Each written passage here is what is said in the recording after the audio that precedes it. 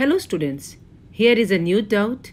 The question is, which is the chief form of irrigation shown in the map extract? Give an evidence to justify your answer.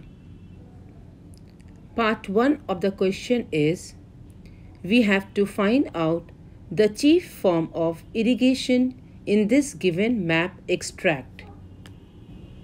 You will notice blue circles all over in the southwest part of the map, even in the southeast part,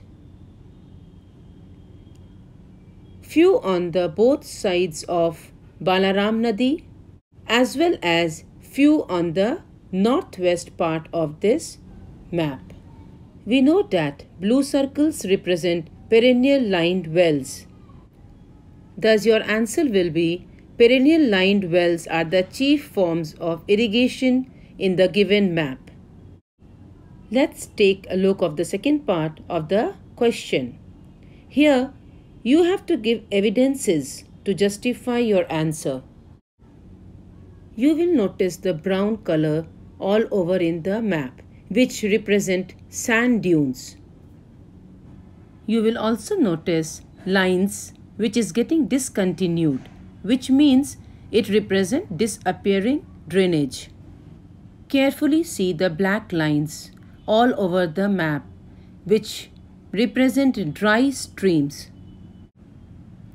There are few designs. All of us know that these designs means the broken grounds in the topographical map.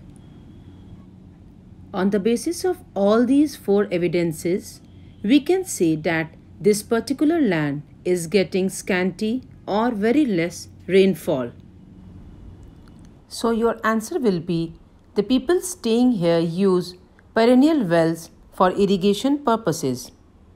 And for evidences, I gave you 4 different points. You can mention any 2 or all 4 if you want. Thank you very much for watching this video.